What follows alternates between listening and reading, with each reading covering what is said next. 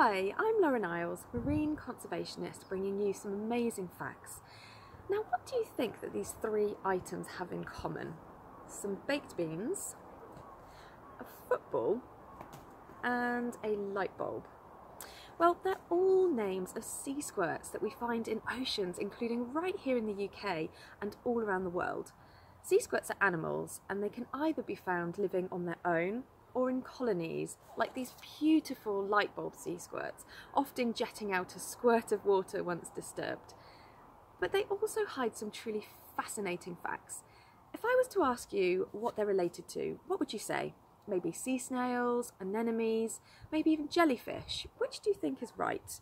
Well, none of them are right. Sea squirts have a very simplified backbone and nerve cord, which is found in the more advanced species such as you and me. So there we have it, some very unlikely relatives found just beneath the waves.